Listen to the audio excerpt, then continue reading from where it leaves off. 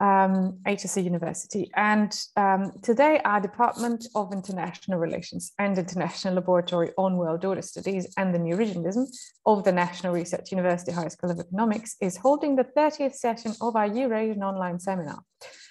Today we again have a discussion panel, which is great format, I think.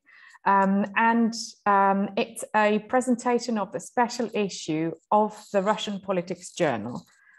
It's volume 6, 2021, issue 4 from October 2021. It's on Russian foreign policy and it's edited by Iain Ferguson, Andrej Krickovic, Alexander Lukin and Richard Sakwa. Russian Politics is an international peer-reviewed journal. It's relatively young, however, already very renowned, and predominantly examines the scholarship of intersections between Russian studies and politics, law, economy, and history. Now, not all of the authors of the issue are present with us today. Some of them have already presented within this the framework of this seminar and answered to some tough questions from the audience. For example, we had a session with Vladimir Lukin. If you're curious, it's all on our website. So he already spoke about his contribution to this. All editors of the issue, however, are here. It's Alexander, Andrej, Richard, and Iain. Thanks very much. I am going to announce the order of the speakers now. So both to the audience and to the speakers. So the order is going to be as follows.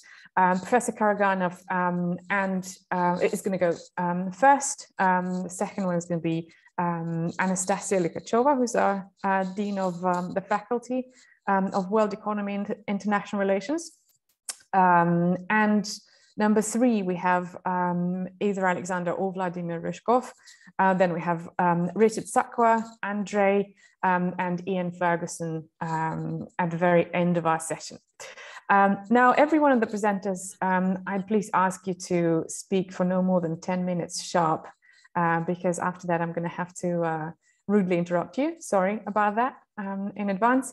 The Q&A session will follow at the end of the whole thing. So after we're done with all the presentations, the audience is going to have a chance to interact with the speakers as well.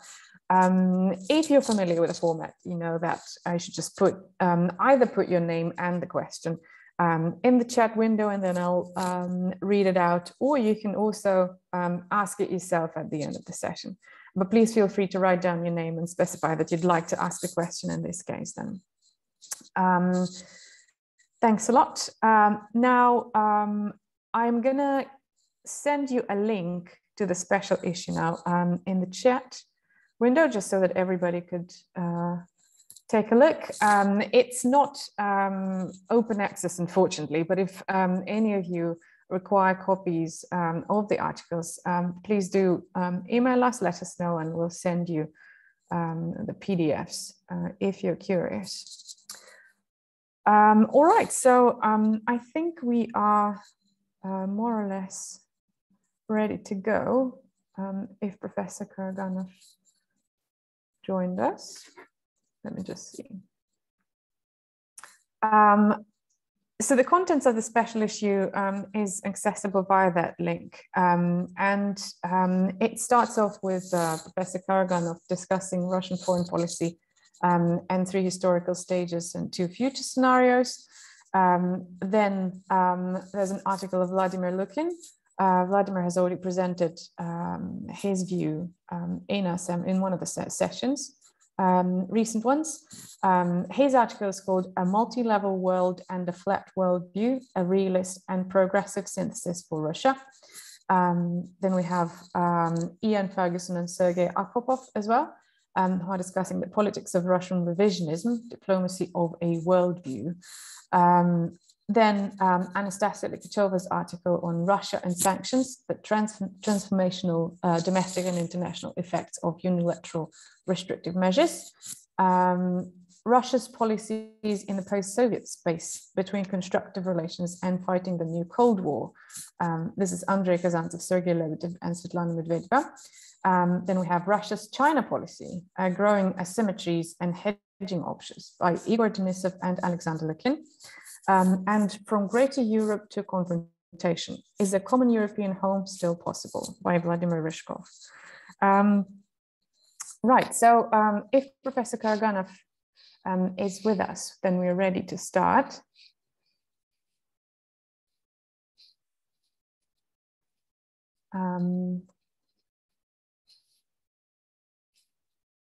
Professor Karaganov.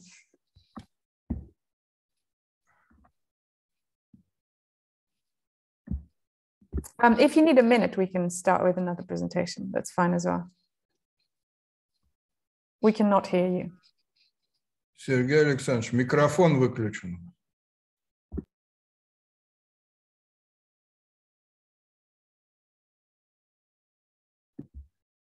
Сергей Александрович, микрофон выключен. Сейчас нормально, да. Somebody else to start, and then I will join, okay? Yeah, could we start with Vladimir Ryzhkov then? Because I see Vladimir is present. Absolutely.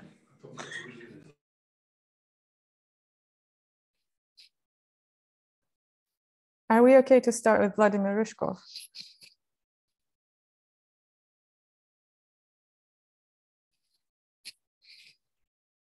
Gosh, nobody wants to go first today. Vladimir, can you hear us?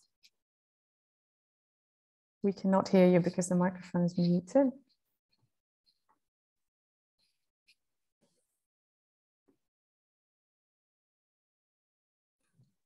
Yeah, okay. Now you let me switch on the sound. Look, I'm here. I'm in Moscow State Parliament now. It's a really plenary session of Moscow City Parliament.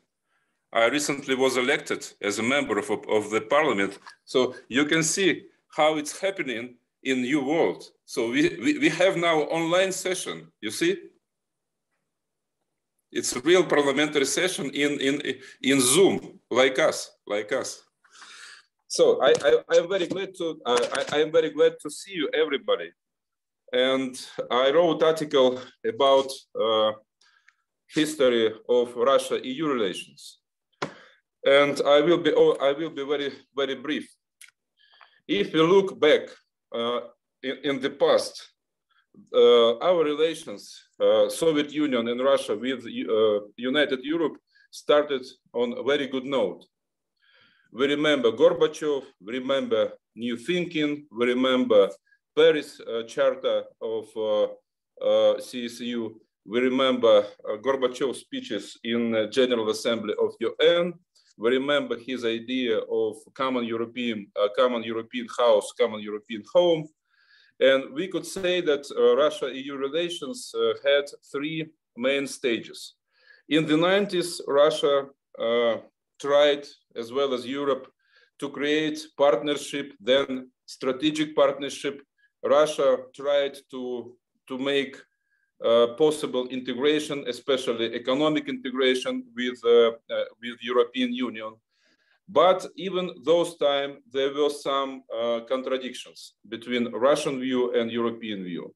For instance, both Gorbachev and Boris Yeltsin being against NATO enlargement and fight for common European security system, which was impossible those times and still impossible.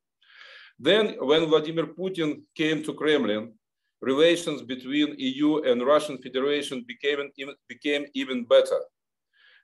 Many very ambitious initiatives being started, like for common spaces, common energy policy, and as Romana Prodi said,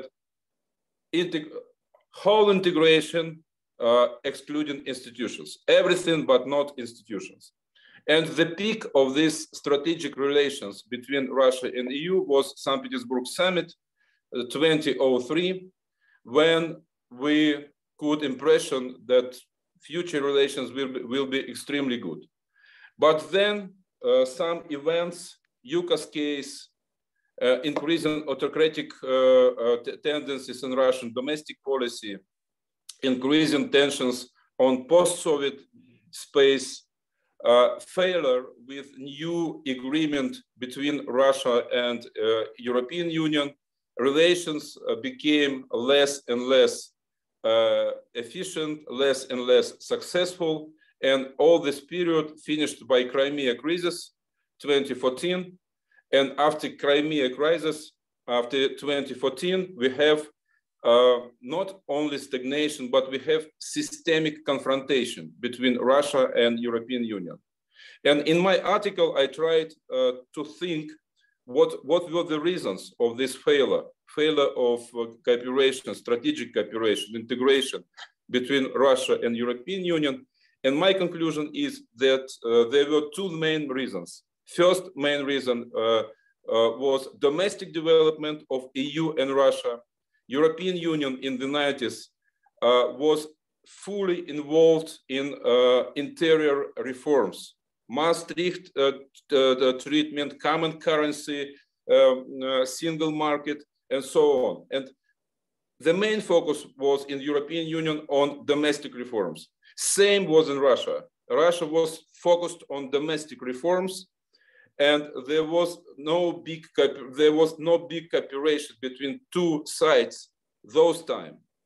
Then, when Russia became to be stronger and started to restore state and economy, way of this restoration was not European, was not liberal, was not European-like.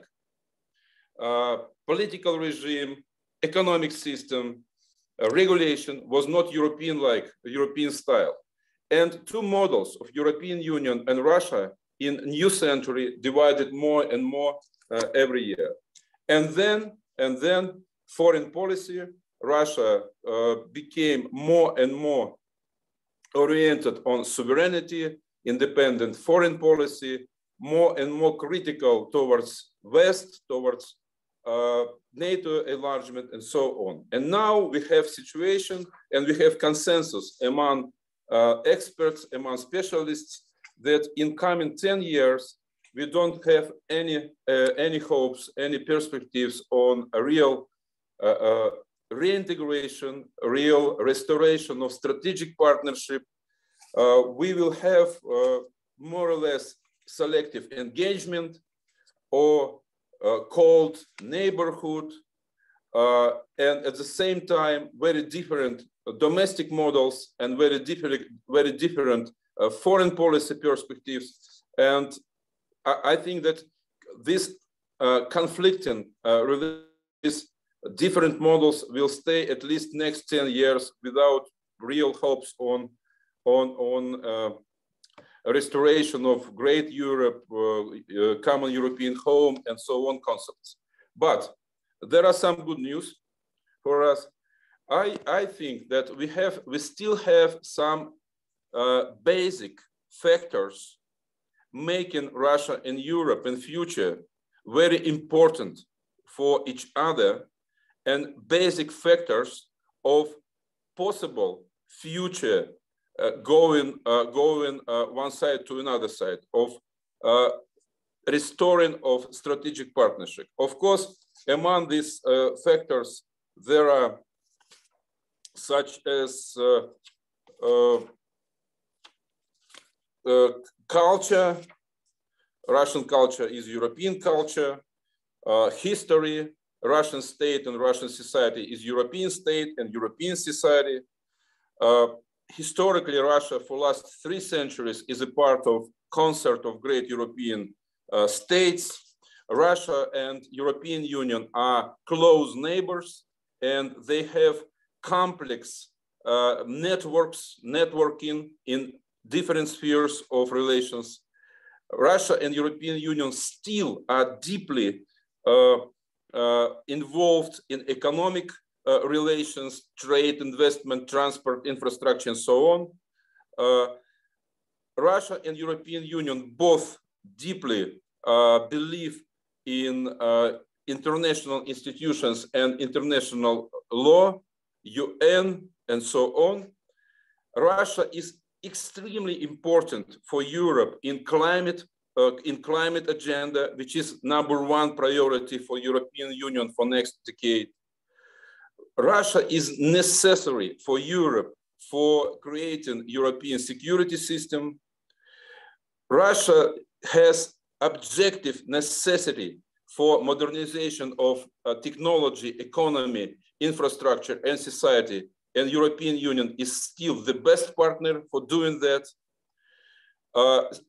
Until now, Russian civil society and business has deep sympathies to European civil society, business, and culture, and common competitors, US and China, making challenge both for European Union and for Russia. So basic factors are still very strong. And I believe that in next decade, these basic factors of creating new partnerships, strategic partnerships will still exist. And plus, we need not only factors, but concrete conditions for that. And the main conditions for restarting Russia-European cooperation, I personally see that first condition is successful reform of EU itself, because if EU will be reformed successfully, EU will be attractive again, like in the 90s for Russia. Second concrete conditions, successful domestic reform in Russia, including legislation reform, political reform, economic reform, institutional reform, and so on. Russia must to be reformed successfully, and this successful reform, which is possible still, could create good conditions for relations with the European Union. And if we think on future on international conditions for restarting cooperation, first, a decision of European security problem. Second, minimal consensus between EU and Russia on territory of common neighborhood, and Armenia could be a good example. Armenia is member of Eurasian integration, and at the same time has privileged treaty with the European Union. It could be a good model for others. Number three, climate and technological challenges, which will push Russia and EU for more cooperation. Number four, competitors, as I said previously, China and United States could invent Russia and EU for new cooperation and new form of this cooperation. And the last condition, both sides could be more moderate, could be more cautious in rhetoric, actions, not to provocate new conflicts and new confrontations between two sides. So my conclusion, common conclusion, that our history is very long and complicated. Now we are in systemic confrontation, but still we have basic factors and possible conditions for restarting this great idea, which I very much like. Common Europe, great Europe, common European house. Thank you very much. Thank you very much. This is great. So a view from Vladimir Ryzhkov on Greater Eurasia, from Greater Europe to confrontation. And yeah, I hope it wasn't classified what you showed us about participating in both sessions. That's great. Thank you very much. Right, so we are now ready to give the floor to Professor Karaganov, if you're ready. So if you could please unmute yourself. Thank you very much for waiting for a while. I'm in the preparation of a meeting, so necessarily I will be relatively brief. Now, first, in spite of our different outlooks with Volodya Ryzhkov, I agree with his basically with his analysis. And my analysis in my chapter is more or less along the same lines. However, and of course, it is a simplistic analysis, it's oversimplification, but after reading it a couple of days ago, I must say that I would still sign most of the thesis of my analysis. However, I think that we are entering a somewhat different period in Russian foreign policy. So I enumerated 3 stages. If you remember, I think we are, but then I put a huge question mark as to where we're going, and I'm not willing at that juncture, which was about 2 years ago, almost 2 years ago, to prognosticate, firmly. I said that everything will develop, will depend, most things will depend on the internal situation in Russia. It was correct, as all kind of predictions like that. However, I must say that since that time, the development of international affairs have shown that we are entering into a new period. The challenges are building up. The problems are not solved. And it seems that Russia finally is on the verge of the 4th stage in its foreign policy, and that is assertive behavior. We saw that in the Valdai speech of President Putin, whereas for the first time he openly started to line down the ideological foundations of Russia. And that is of a normal country defending normal human values. You should read that article, that speech much more attentively. It is not at all, confrontational or challenging, as, for example, the Munich speech was, but it is quite profound. And so the second element is, of course, that Russia, for the first time, and in my view, at last, has stated that it is not content with this status quo being prolonged in Europe, and that is that it openly asks, demands for security guarantees. It is a huge question. Firm security. How could possibly our Western partners provide for security guarantees under circumstances of its inner crisis, both in terms of internal policies and in terms of decision making?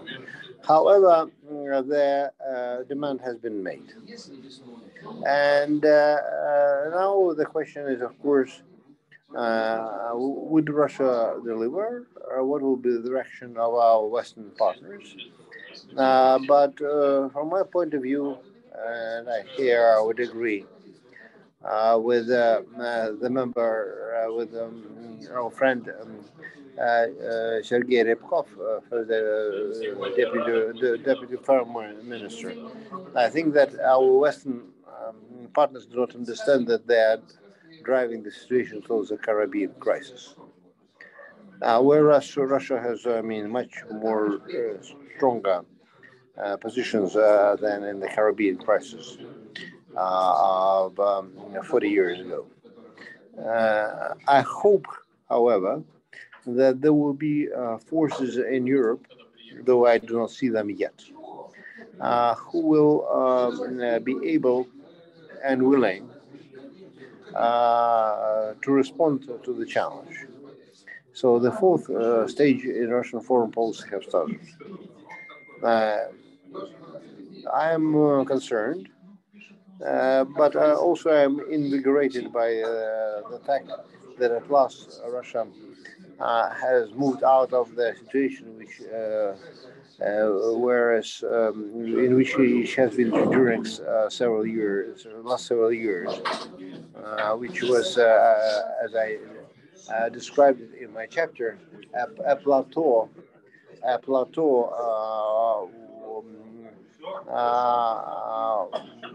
with an inclination down. now it is not anymore a plateau. Russia has decided to openly challenge the status quo.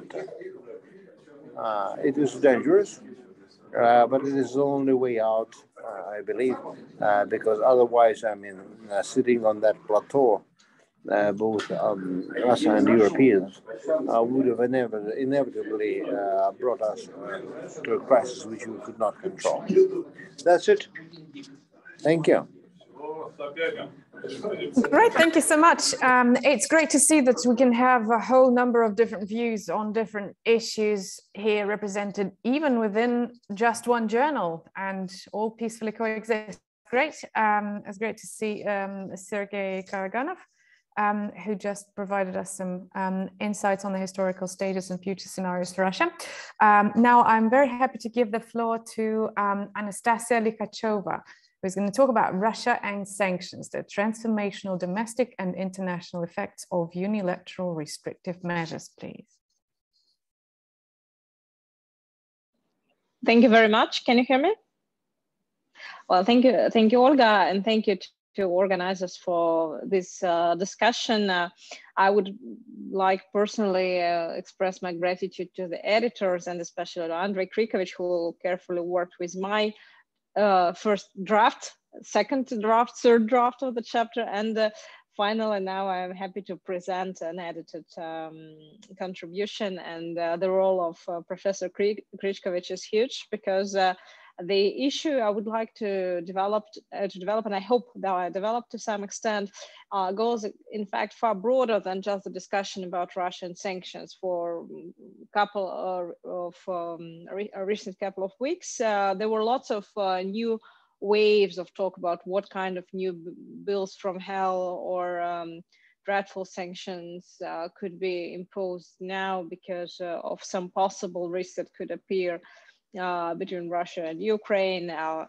And there was a new wave of discussions which effects some particular sanctions could launch. It also worked as a catalyst for reverse discussion that in fact sanctions didn't harm too much, or Russian economy learned how to deal with sanctions.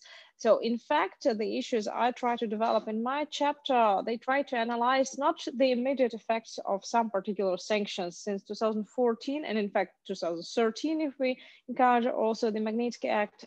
There were lots of waves of sanctions, all kind of types of tools, of sanction tools were imposed: sectoral, personal, some partial restrictive measures, informal sanctions that also have pretty profound effect, construction of sanction expectations. And by now, in about 7 years, it was very interesting for me which indirect effects sanctions created, not just for Russian economy, but for Russian international strategies and to some extent Russian domestic strategies. Most studies of the US or European or even Ukrainian sanctions against Russia and our countermeasures focus on the immediate effects. And in my chapter, the readers could find a pretty detailed representation of existing studies that try to evaluate some particular effects on investments, on trade, on GDP, on some sectoral aspects of Russian economy. And I can only welcome scholars who develop that kind of evaluations.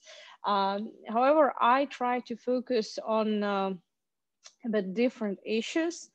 First of all, the factor of vulnerability that does not strictly correlate, in fact, with the scale of sanctions being imposed.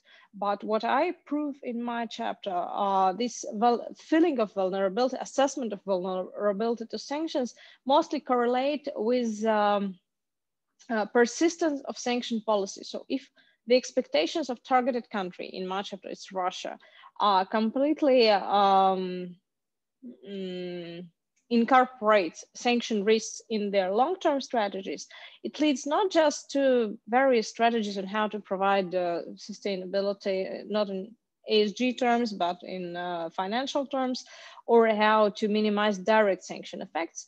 But this vulnerability factor drives national authorities to reconstruct profoundly their domestic industrial or economic or even international strategies in terms of diversification of the cooperation. The second issue I focus on is the idea that sanctions were a very intense catalyst for Moscow's efforts to diversify its economic relationships with non-Western parties. First of all, Eurasian Economic Union project got a serious boost right after the sanction imposed since 2015. BRICS actions and most of BRICS institutional decisions, including New Development Bank of BRICS, it's also 2015. Russian Russian initiated conjunction of Eurasian Economic Union and Belt and Road Initiative, it's also 2015. So I would say that 2015, maybe 16, but mostly 15, was the picking year for diversification of Russian foreign policy. And here we also could evaluate the role of sanctions. Most of these international activities didn't provide immediate enriching and prosperity effect for Russian economy. But first of all, they provided a set of, not an insurance fee, but some status booster that was very important for Russian authorities, because what is really dramatic about sanctions being imposed against Russia in 2014 wasn't just their economic effect. In fact, sanctions of 2014 weren't so dramatic compared to sanctions that are imposed now over China, Chinese companies, or Iran, or I'm not speaking about North Korea. But the idea that the principle of inferiority, the principle of hierarchy could be integrated in Russian everyday modus operandi in international affairs, that was an unacceptable idea. That's why most of official comments of Russian officials that I provide in my chapter, in my article, they underline an acceptance of the very idea of unilateral sanctions against Russia, against all other countries as well. But the key point was always related to Russia. However, the idea that diversification of international projects, not only relations, could be some kind of protection against this hierarchical approach, in fact, was proved by the practice, and some slowdown in most of these activities in the very recent years, not just because of the COVID, but because of the sufficiency of existing status for Moscow do correlate with sanction activity of the first years. Second, what we see, and what I prove in the chapter, is that sanctions have triggered more risk-sensitive policies in the provision of national economic security, particularly when it comes to finance, but it also became some basic etiquette for Russian national development programs. It can be a space development program, it can be a microelectronic development program, or other issues. Olga, I'm sorry, I see your hand. Do you want to? Yeah, it's just to gently remind you of the time limit. Sorry. Oh, yeah, I'm finishing. It's just exactly the last phrase, last couple of phrases. All these national food security program, they all do encounter the risk of sanctions nowadays. Not because sanctions didn't exist before 2014 in principle, but because now that's the must to evaluate this risk and to minimize possible risks in the future that also changes international relations. And what I also see, these kind of sanctions serve as in fact as transformational tool for national development strategies. When we now analyze how Russia, for example, plans to develop its northern territories in the Arctic, or how to modernize its oil and gas industry, everywhere we will see the effect of sanctions, both at the industrial levels that I also at the regional levels in terms of some specific activities with East Asian countries or with international development institutions. So my chapter provides some brief or sometimes detailed analysis of these non-direct effects of sanctions. And I hope that it can also contribute to the search of the answer. How does the existing political crisis between Russia and the West can be evaluated through some particular national documents, doctrines, and strategies? Thank you so much. Thank you very much, Anastasia. We now have Alexander Lukin with Russia's China policy, please. Yes, thank you very much.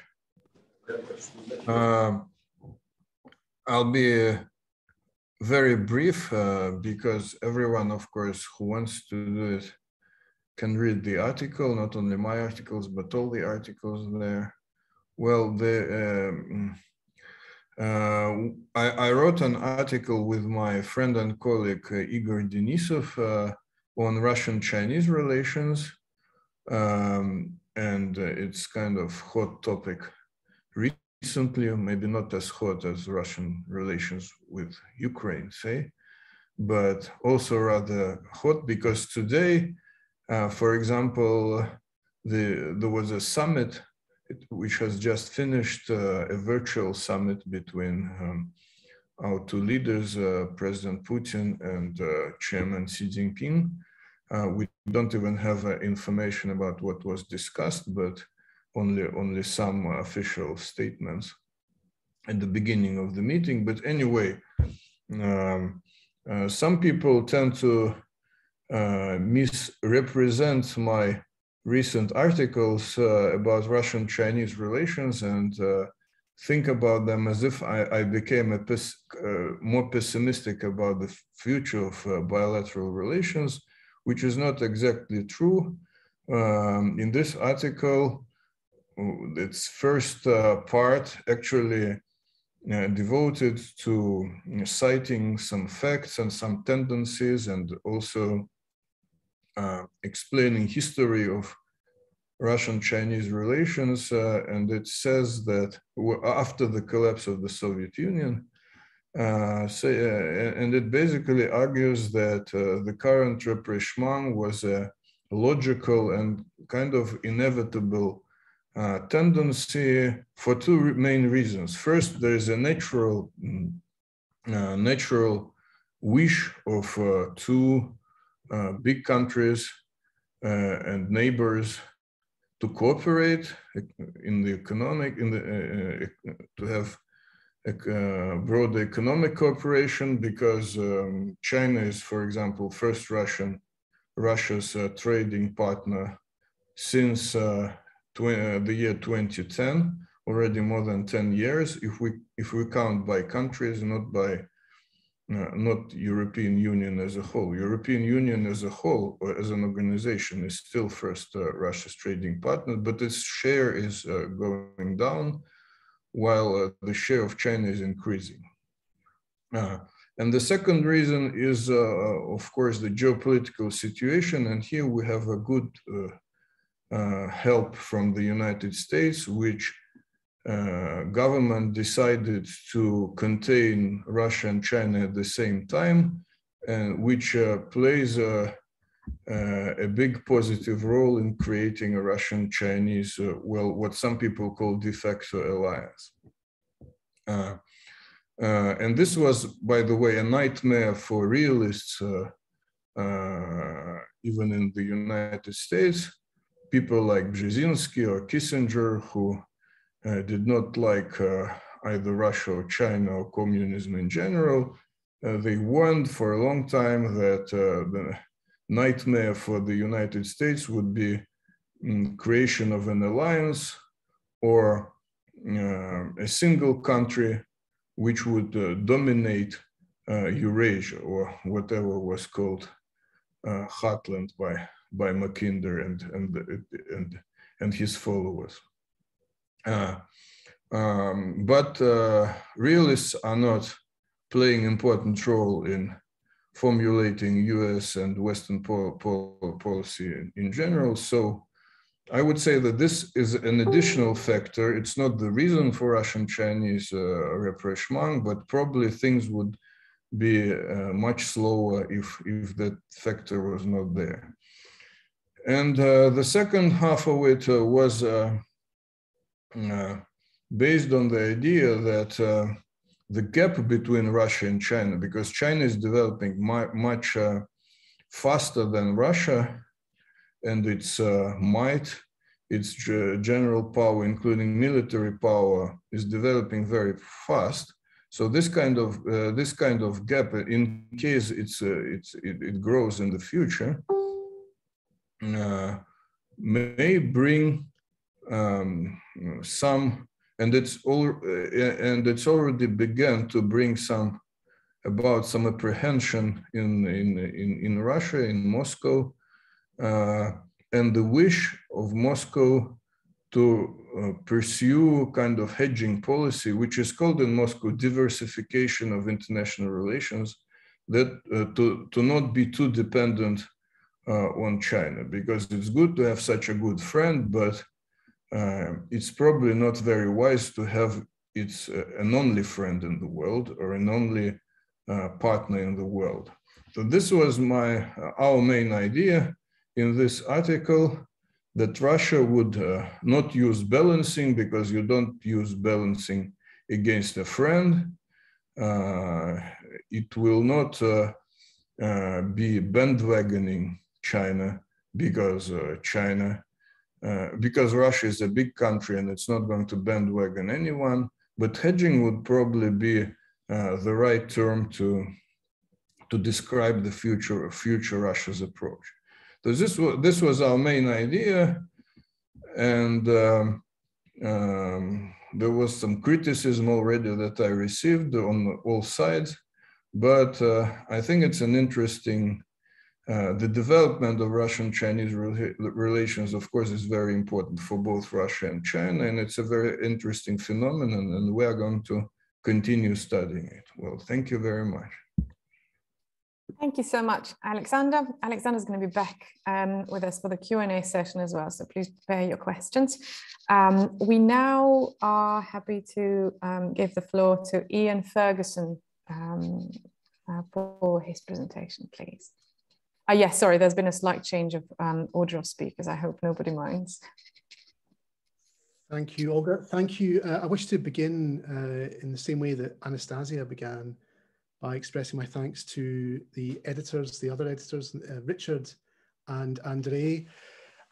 They were the ones that really made this special issue happen. Andrej did a wonderful job in editing all the articles, including my own, and improving them all, from what I saw at least. And Richard provided leadership throughout. Without Richard on board, it'd be impossible, I think, for us to be discussing a published special issue just 2 months after all the articles were submitted. It's remarkable, quick turnaround. So it's a great experience to be working with both of these editors as a kind of junior partner. So my own article in this special issue is co-authored with Higher School of Economics, a St. Petersburg professor, Sergei Akopov. Sergei has agreed to let me present this article without him today. I'm the lead author, but it was very much a collaborative effort. So this article presents a new explanation of the international politics of Russian revisionism. And it does this by focusing on the practice of Russian diplomacy in a 3-year period between 2011 and 2014. So the explanation of Russian revisionism that we provide in this article is based around the following observations. The first one is that the practice of Russian diplomacy in today's world can only be understood in the context of global governance. More specifically, it can only really be understood in the context of decision-making on the use of force by Western powers. That 2011 is a defining year for Russian diplomacy, because this was the first time in the post-Cold War period where Russia provided its consent to the use of force by NATO for the humanitarian intervention in Libya. Now, this intervention is very controversial within Russian political society, but it was legally authorized with the support, the kind of tacit support by Russia in the Security Council, and it was substantively or normatively authorized by the norm of the responsibility to protect. So from a legal perspective, this event can be understood as an event of collective humanitarian intervention. Now, so the argument of this paper is that the revisionism of Russian diplomacy that ultimately justifies the incorporation of Crimea in early 2014 can only be understood as a political reaction to this authorization of humanitarian intervention 3 years earlier. There was a very public, as I'm sure everyone will remember, there's a very public kind of disagreement between then Prime Minister Vladimir Putin and then President Dmitry Medvedev over this decision to authorize the use of force, support the use of force by NATO. Anyway, this whole practice of Russian diplomacy that we describe in this paper is historic insofar as it can only be made sense of between two events of Russian diplomacy in global governance. The first event is the decision under Medvedev not to use Russia's veto to prevent NATO's humanitarian intervention. The second event is Putin's decision to use Russia's veto in 2014 to reject the motion that's tabled by the Western states of the Security Council, the P3, the UK, France, and Britain, to invalidate the results of the Crimean referendum. So this was the seventh meeting on the Ukraine crisis in 2014. And there have been many meetings since, and no doubt there will be many to follow. It was a motion that was tabled the day before the Crimean referendum, and it was a proposal to invalidate the results, and it was vetoed by Russia. So these events then of the non-use and the use of Russia's veto provide the historical beginning and the conclusion to this paper on Russian diplomacy. But it's what happens in between these events where the main findings are, and some of these findings are still to be fully teased out and something for follow-up research. Let me just kind of briefly state what the main findings are. First of all, that Russian revisionism is justified in the practice of diplomacy in ways that are normative, ideological, and geopolitical. They're normative because this justification is made with reference to traditional values that are taken to be not just values for Russian political society, but common values that pertain to the whole of international society in ways that are presumed to be almost timeless.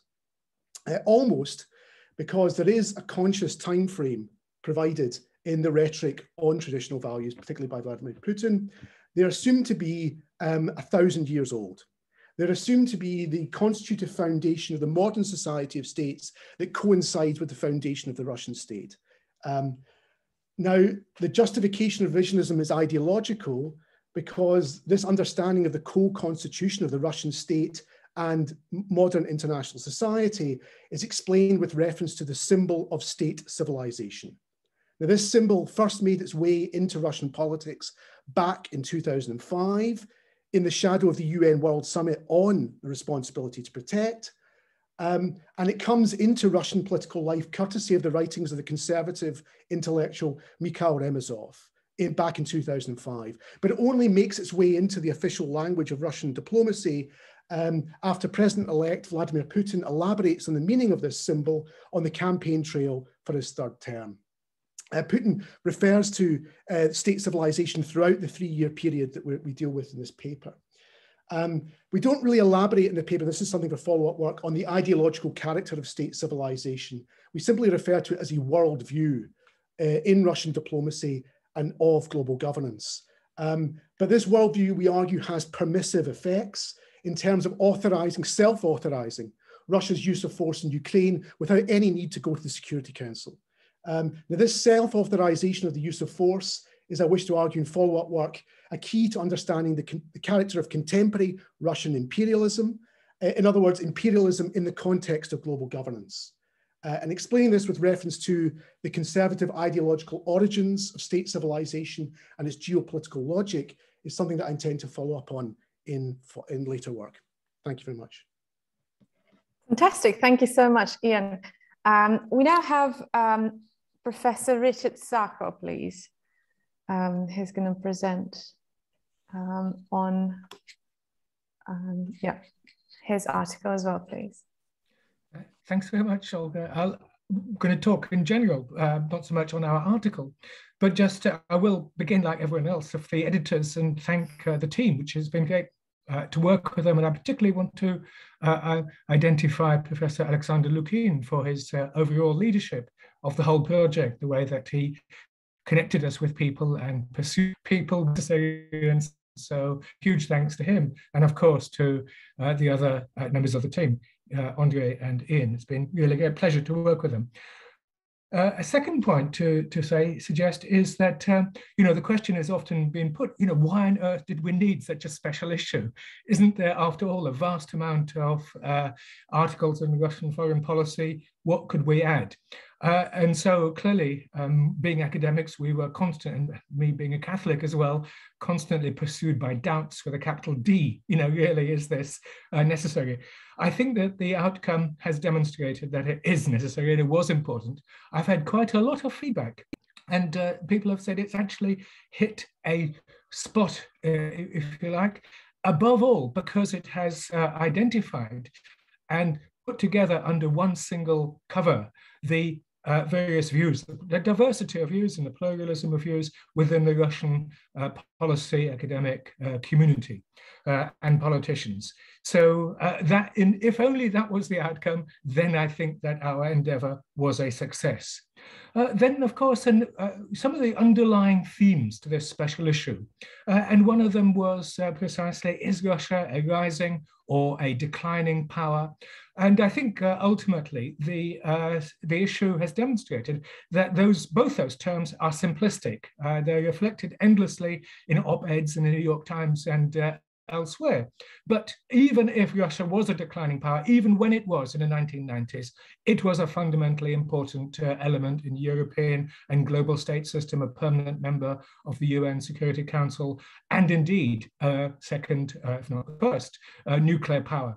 So there's nuclear and not just nuclear weapons power, and of course now added with all sorts of other strategic and non-nuclear weapons, hypersonic, etc. But so neither the declinist or the rising position are adequate, but both need to be analysed in their own terms. And I think the various articles have reflected that and the conditions in which that's developing.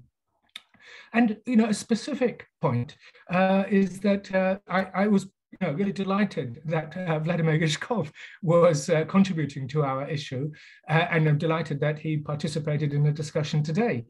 Not only because it's always fascinating to hear Vladimir, who's got a long experience as engagement with these issues and at all levels, both the academic and the political level, but also because perhaps his views as a Europeanist, particularly ones which I wanted to have aired and put out there. In other words, to what extent can we return to an agenda outlined at the end of the 1980s, formulated in a form of new political thinking, which we now see with a perspective of 30 years, quite revolutionary. It was really an attempt to fundamentally change the foundations of European and indeed therefore global politics, and it did in certain ways, but we obviously lost it, and this is going to be, I think our team is going to be pursuing that, and in particular with Andrej Krickovic. But we lost it, and I think Vladimir gave some very good reasons, and other contributors have given a range of factors. But when we come to the Q&A, I'll just put it in my first bit. In other words, we can't repeat that experience of the new political thinking, because clearly it didn't provide an adequate foundation with a security order that came afterwards. That, in other words, we need obviously new political thinking. But what on earth is the foundation? Because the new political thinking was gestated for 30 years, if not 100 years, before 1989-91. And at the moment, we can't really see where these new ideas are coming from. Where's the new thinking? And what's the social and political and institutional basis for this new thing? And so while I really do think that the aspiration to go to a new type of common European home is fantastic, because Russia, for all the reasons outlined, is a European, a cultural power. Yet, of course, there's something else going on. Two other things I'd like to identify is that obviously the key contradiction is between that continentalist vision, which Vladimir put forward and others, and the Atlanticism. And so even the notion of Euro-Atlantic security, even the word Euro-Atlantic, no longer exists. Either we have an Atlantic version or we have a continental version, though there's not much in the continental basket as at the moment, you know, Gaullism is merged and so on. So, but this tension between, you know, the enlargement of the Atlantic system after 1989-91 NATO enlargement, etc., and the transformation of that system as outlined by the new political thinking, Gorbachev and so on, maps on, of course, to the security order established in OSCE in the 1990s and NATO. The tension is an institutional one as well. And obviously we know that the OSCE did fantastic work earlier and continues to do so, by the way, which we often forget, but it's obviously been occluded and marginalized. And but that takes me to another point, which is that what we're seeing today is, if you like, the great sorting. Just as within the United States, we see Democrats and Republicans hardly mixing with each other, hardly tolerating each other. So on the global level, that we are seeing a Eurasia emerging, as previous speakers have suggested, as an independent subject of politics, as a type of heartland politics, Mackinder, etc. And in other words, that maybe we've missed the boat. And in other words, there's no way back. You can have as much new political thinking as you like, but in other words, are we just in danger of repeating earlier failures? And of course, the final point is that at the moment, there's great sorting, and that we were, and as Sergei Alexandrovich Karaganov quite eloquently has demonstrated, that we are, you know, that things were in an impasse on a plateau with a declining plateau, if a plateau can even be sloping downwards. But nevertheless, it was, you know, and now the talks of red lines, of, you know, a final stand. If you're going to put red lines, then they have to be credible. You know, Obama is still being condemned for his not maintaining the red line in Syria in 2013. And of course, Russia has talked about red lines before, about NATO enlargement in the first place. And so this is about the third or fourth iteration of red lines. But ultimately, the credibility is that, you know, if you really start pushing them, where are you going to, you know, how are you going to fulfill it? And, you know, is there a way out? I mean, even Brzezinski, for example, talking about Ukrainian moment, talked at the end about the neutrality for Ukraine. And this is Brzezinski, the one who'd been pushing for that sorting and ensuring that there was no way forwards. Neutrality, of course, can take many forms, but there's absolutely no way in which that's going to be achieved, because the way that Europe has developed, the way that the Atlantic system has developed, the failure to enunciate a genuine continental agenda. So, well, those are some of the issues which were discussed in this special issue. And so thanks to all the contributors, indeed. Thank you. Thank you very much, Richard. We now have some concluding remarks from Andrej as well. Well, thank you. I just want to thank Olga and Alexander for giving us the opportunity to present the special issue to this wider audience. Of course, all of our contributors, the editing team, Richard's inspired leadership to make this happen in a very quick turnaround. You can see that, you know, this was a very meaningful kind of endeavor, and Sergei Alexandrovich's comments today show that maybe we need to start thinking about another, you know, the second special issue to follow on this one. So working with Richard Sakwa is, you know, one of the only negative things is sometimes you have to follow him in speaking, and he's always said all the interesting and profound things. And I want to keep my comments short because I'm sure there are a lot of interesting questions. And I see we have a very interesting and distinguished group here that's come to this seminar. So I'll just say that, you know, when we were kind of the big D, the big doubt, why do we need this special issue? Well, one of the things is that, you know, we have a very rich IR and area studies literature about Russian foreign policy, but not so often does it give a voice to Russian specialists, Russian experts, Russian scholars to really kind of address international issues. Very often, you know, it deals with motivations, be it regime type or, you know, realism in terms of security or, you know, constructivism in terms of ideology and identity. But, you know, giving these people a chance to really kind of in a subjective, scholarly way address these issues gets overlooked. And I think that that really has denied Russian scholars and experts voice and even agency in much of the literature.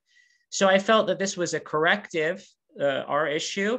And, you know, there's a diversity of views here. There's stuff that comes kind of as a surprise. So I think it'll be interesting for you know, people that, you know, do follow this closely. I think some of these ideas about hedging in the China relationship, that the European dream, the common European home isn't dead. And, you know, Professor Ryzhkov certainly gave a very eloquent statement to that effect in his article.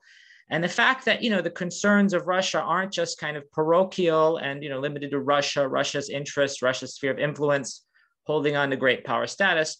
But there are also, you know, these bigger concerns that we all have about, you know, the fate of humanity and how do we deal with these larger IR problems. So, and this is Vladimir Lukin's article in a very kind of profound and deeply philosophical way he deals with this. So it was a pleasure to deal with all of these things. I encourage everybody to look at it. I'm very encouraged that people are interested, that we seem to be hitting a little nerve and generating some interest. And with that, I'll end my exposition and open it up, leaving time for the questions from our audience. Thank you. Thanks a lot, Andrej. This is great. Very pleased to see that we had such a wonderful team put together. So we do have quite a few participants in the audience today. It was about 50 people earlier, now slightly fewer. However, if you'd like to initiate a discussion, please let us know. I'm sure there'll be hands. Okay, so Olga Krasniak is a fellow at HSC as well. Please feel free to unmute yourself and ask a question. Thanks. Okay, yes, can you hear me? Thank you very much for this discussion. It was very interesting. My name is Olga Krasniak. I'm a researcher of diplomatic studies of the same department. And my question goes to Richard, if I may. So Richard, you are a very profound researcher of Russia. And I've read the introduction of the special issue very carefully. And the main idea you say it's about whether Russia is declining or rising power. And I would like to ask you, maybe not about this, but maybe from the liberal world order perspective, because if we look at liberalism as an idea or as a theory of international relations, we can identify these three main ideas. Political view, economic view, and institutionalized view. And from political point of view, of course, Russia does not push the idea to promote liberal values. It is what it is, but we're not that alien to human rights, for example, and all these issues related to this type of values. From economic perspective, Russia's involvement in world economy is important, of course. And as Anastasia Likhacheva, she put it out, sanctions they're very destructive and they limit Russia's international involvement. And basically it's something what we can relate to liberalism, this world open economy. And from the third point of view, and Iain Ferguson, he told about this institutionalized perspective and diplomatic perspective. And Russia's diplomacy, it's very consistent for the decades. And from this institutionalized point of view, Russia, of course, is a very important member of international organizations, many of them. Russia continues just to maintain international treaties and agreements. And we've mentioned about in Arctic and the Antarctic and the Paris Agreement as well. So in fact, actually, Russia is not that alien to liberal world order, even we may be not happy to call it this way. So Richard, so what's your opinion? So no matter how we can call it this way, but Russia's foreign policy, it's not that stranger to liberalism, in fact. Or I'm wrong. Thank you. Thank you, Olga, for having researched a special issue in such a detail. Yeah, thank you very much indeed for your question, Olga, and your comments, even in your exposition, which I think was exceptionally helpful, because you're absolutely right. May I just add to your list? You talk about politics, economics, institutions. You could, I mean, picking up on Ferguson Akopov paper, you could suggest perhaps a little bit more the normative side of things, but in the sense ideational. But indeed, you're absolutely right. your bottom line, Russia is not alien to that, the fundamental concepts, and I think that was in Vladimir paper and others as well, to the the underlying principles of liberal order. That is, and you're absolutely right. But there is one thing. So may I just spend 2 seconds just outlining my model of how the world works in 5 seconds, which basically I've been arguing for some time now that we have, after 1945, there was the establishment of, picking up on and Clunan and others' work, a charter international system, the United Nations system. Some people used to call it the Yalta international system. Some people call it the Wilsonian international system. Let's call it neutral, the Charter International System and the vast system of international law, which has then been emergent at genocide conventions, everything, a whole stack of stuff. And that is the historical epoch in which we live. So it's just over 75 odd years of that order. Of course, Soviet Union, China, as well as the United States, UK, were founding members of that system.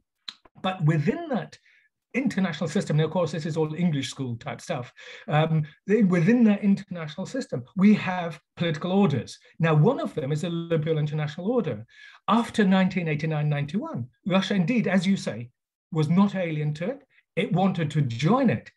And so again, vast stuff on this, but I don't want to take too much time. But I'll just say simply, the objection that Russia had to it was the claim after 1989, it wanted to join that modest version of liberal internationalism. Unfortunately, it changed its spots and became liberal internationalism, became liberal hegemony. And that's a different beast entirely, because it adds to the liberal institutionalism, all that good stuff you allude to. It added to it a geopolitical hegemonic dimension. And that Russia even was willing in the 1990s to work with it if the OSCE could establish a framework for security and so on. But as we know, it couldn't, and it failed. And the objection that Russia has today is the claim that the liberal international order and the rules-based order is synonymous with order itself. They said, no, look, it's a charter international system is the foundation of international law. And so, but the point is, you're absolutely right. My view is that this Russo-Chinese alignment and others isn't so much, certainly the Russian side of it, isn't opposed to the fundamental principles at the heart of the LIO, but its hegemonic ambitions to claim it's synonymous with order itself, and to say that there has to be space for sovereign internationalism within that thing. So, as you say, it's not as simply black or white or complex as this language of democracy versus autocracies. Just last week, Biden had that rather odd conference on that subject. So, I fundamentally agree with your position and where you're going, but with that added edge, to understand why we're in the geopolitical confrontation today, which is that geopolitics and in other words, the power and the norms diverged. Thanks. Thank you so much, Richard, for your answer. So I think Olga alluded to more speakers as well. So Iain was mentioned. So if you'd like to jump in and comment at any point, please let me know. Right. So if we're happy to move to the next question. We have something from Anne Phillips in the chat. And would you like to unmute yourself, please, and ask it? Yes, I'd be happy to. Thank you. Thank you, everybody, for this. I look forward to reading the articles. So my question is specifically to Professor Ryzhkov, if he could just elaborate on a comment about the different conditions necessary for improving Russian-EU relations. One was the international factor of a minimal consensus on the neighborhood. I think I may understand that, but I would appreciate a more detailed explanation of what that means in practice. And the fact that Armenia was mentioned specifically as a country that could have good relations with the EU, as well as Russia. Of course, the EU has its neighborhood policy. There are long-standing relations between the EU and Armenia, and if that would apply to all of the South Caucasus, Georgia, as well as Azerbaijan. Thank you. Actually, Anne, I just realized that Professor Ryzhkov may have unjoined Oh, the no. meeting.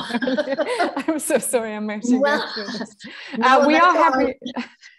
I'm happy to email your question to him because it's already in the chat, anyways, and hopefully he'll get back to you about it. In the meantime, if any of the other speakers would like to comment on Anne's questions, so that I could close this one. I actually have another question, if I might, since please.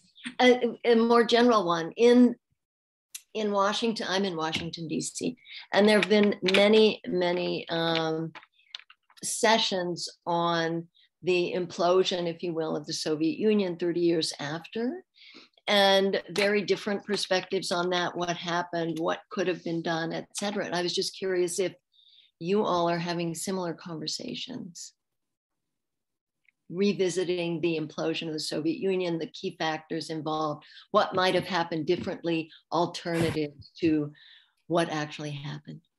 Yeah, I'm sure these conversations happen all the time at any level, starting from the kitchen, ending with the more academic circles. I'm sure. Thank you. Richard, would you like to start? Yeah, just on that first question, the one to, I don't want to step into Vladimir Yushkov too much, but one of our articles in a special issue does deal with that, the Andrei Kazantsev, Lebedev, Svetlana Medvedeva article, I think really nicely outlines precisely this Armenian dimension. They outline two dynamics in post-Soviet or former Soviet space, and basically, again, based on geopolitics. In other words, it isn't so much as long as these countries do not, from the perception of Moscow, threaten geopolitically, they can do what they like. And so there's two dynamics involved. And so do have a look at the article. And it would, in part, though it's a shame that Vladimir Yushkov wasn't able to answer it. As for the fall, collapse of the Soviet Union, first of all, I think, I've always argued there's two things going on. One is that dissolution of the communist system. And as Archie Pian and others argue, by 1989, the Soviet system, the old communist system, had effectively dissolved. And I use the word specifically dissolved because from the word dissolution, it wasn't, in other words, that, Johan Arneson, excellent book, The Future That Failed, outlines rather nicely the fact that, as a type of modernity, it wasn't anti-modern, but it was a type of modernity which proved unsustainable in those conditions for various reasons, above all the arms race with the United States, etc. So that's the dissolution side. The other side is the disintegration of the Soviet Union as those federal republics and so on.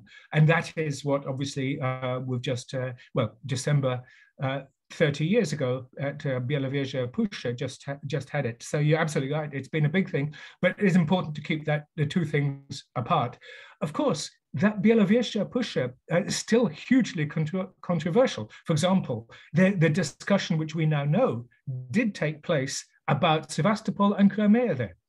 For example, at Bielovezhia, there was the talk about, what's going to happen with the fleet, and that's why they decided, and Ukraine actually committed itself to a joint military command within a CIS. Marshal Shaposhnikov was appointed head of it. But of course, that was going to be unsustainable. All these countries would want their own armed forces. But nevertheless, this was yet another of those factors going on. So as I said, key point, the distinction between dissolution of the political system, if you like, the order, and it's moving towards democracy. And let me just add one other point, which we sometimes forget, is that Russia, quite apart from the tensions between Yeltsin and Gorbachev, there was a democratic revolution in Russia at that time, whose impetus continues. And that's why particularly it was welcome to have, it's not just, I don't want to go on about Vladimir Yushkov, but to see him today as a deputy in the Moscow City Duma is, for some of us who followed and worked with Vladimir over the years, it's, really great to see that in some ways this democratic, the impetus is not over, and that the dynamic and so on. And of course, Russia claims to be a democratic country, and that's fundamentally important. It's not claiming to be an alternative modernity. That's the big lesson of 1989-91, but it claims to represent, perhaps mistakenly, to be perhaps even a better version of modernity than the declining West. But obviously that is a rather ambitious statement, which I think is contentious, to say the least. Thanks. Thank you so much, Richard. We have a question from Niels, and I believe it's a question to Alexander. So we're happy to have Alexander back with us as well. Yeah, and thank you very much for the very interesting panel. In general, my question was directed to Professor Lukin because I read both the article and witnessed the discussion that it was embedded in and the misrepresentations in general terms. And for me, what I found quite interesting is that this kind of misrepresentation, for instance, how it was presented as the diplomat, as one of the leading China scholars in Russia, talks negatively on the prospects of the future trajectories of Sino-Russian relations. And while this seems to represent a lot of, I'd say, wedging hopes, at least in the Western audience, what I find quite interesting to see is what is the Chinese perspective on that? Because I think a few years back, Yuan Fung from National University of Singapore, he published a very popular book on the importance of perceptions of historical analogies. And I was curious if the Western discourse, like Kupchan this summer wrote an article about wedging, and there have been many more articles on how to wedge and separate Russia and China. And this discourse alone basically feeds into the perceptions of historical analogies of China, fearing becoming alienated, or is the promulgated strategic partnership between Russia and China already so deep that these kind of entrapment and abandonment fears that accompany every alignment are basically overcome to a sense that the Chinese know, in a scholarly perspective, but also policymakers, that this is not really realistic to happen anytime soon. Alexander, that was to you. We can't hear you. Okay, now you can hear me. Well, I'm not sure if it was a question or not, but of course perceptions are important. The Chinese perception of this alliance is, well, I described it quite extensively in my book, which was published in 2018. But the basic idea is that China is interested in Russia mainly as a geopolitical partner, because China, without Russia, would be almost alone. China has no allies in the world. Well, official ally is only North Korea. It has some friends like Pakistan, but not many. So without Russia, there was one interesting book of a Chinese military expert who wrote, it was called C-shape encirclement, which means that the West with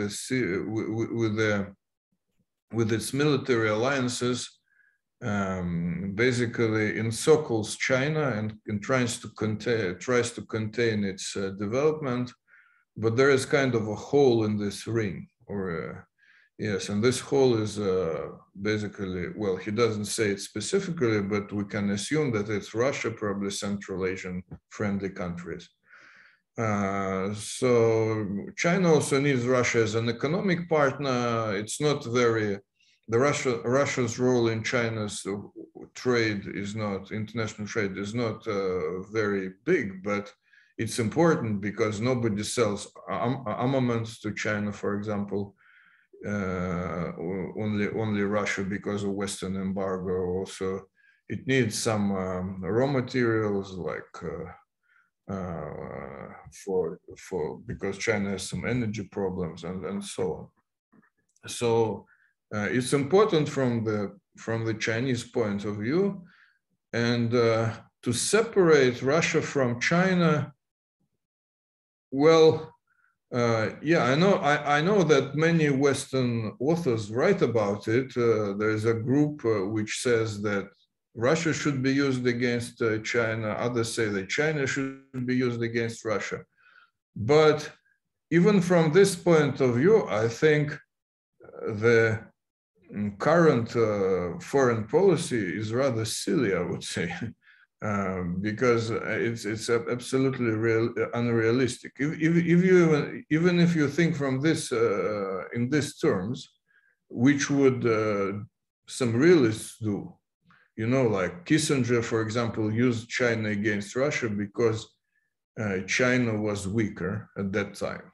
Now they might say that Russia is weaker, so it's from the realist perspective. It may be be a good idea to use Russia against China, but for that they should change the entire worldview, the current ideological kind of liberal expansionist worldview. You need to be a pragmatic to do these things, but I cannot see a single pragmatic in the American leadership at the moment. So something very serious should happen. They had another, they became more pragmatic after Vietnam, but now they had the second Vietnam, Afghanistan. It did make them pragmatic for some reason. So I don't think it's even possible for the West even to think about, within their kind of current ideological paradigm, even to think about changing their policies. Thank you. Thank you so much. I think we had a wonderful session today. I do thank all the participants and contributors and editors and/or editors, because editors also wrote some articles as well. We're very happy to have so many opinions represented here. And it's great that we can all work together, and we look forward to more sessions. The next one, by the way, is happening already on the 20th of December, and it's going to be with our very own Richard, who is here. So we are very excited about that. And we do hope that many of the participants who heard Richard today will be captivated by his talent in telling us all kinds of stories about international relations. So I personally very much look forward to Richard's presentation, and I look forward to seeing you all there. Thanks a lot. And this is it, folks, for now. So I do hope everybody will join us for more seminars later on. Cheers.